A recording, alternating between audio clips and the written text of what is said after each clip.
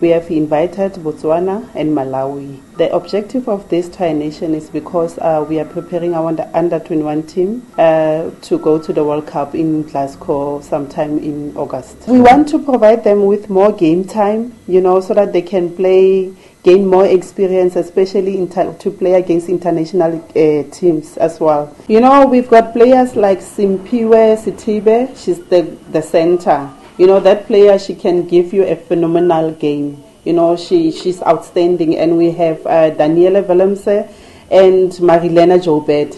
Those are our top shooters within the circle when it comes to the under-21. And then we've got Nonthutuko, Khomo, and Izette, Lubbe. Those are other players that you have to look out for when they play. But most of them, all of them actually, they are amazing players. I'm telling you, and I promise you, we've chosen the best team ever for the under-21. That's our wish. Definitely, yes. When we play Botswana, obviously we will win. The only, African team or country that is giving us a challenge when it comes to winning is Malawi. But there's no doubt that our team will win against all this. They'll win the tri-nation. We are number 5 with our rank. And then we want to maintain that rank and be top 4 at least, because we're looking at New Zealand, we're looking at Australia, we're looking at Jamaica and England. Those are our focus point to play against.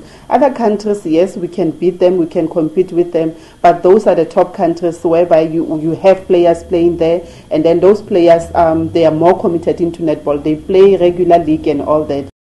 Well, the team is not yet confirmed. At this moment, we are playing with 15 players. And then the final team will be announced before departure, because we still, we want to be careful in order to assemble that team. We have a lot of games prepared for them throughout the year up until in August. Then when they play at our male championship, that's when we will announce the final 12 that will go to the World Cup.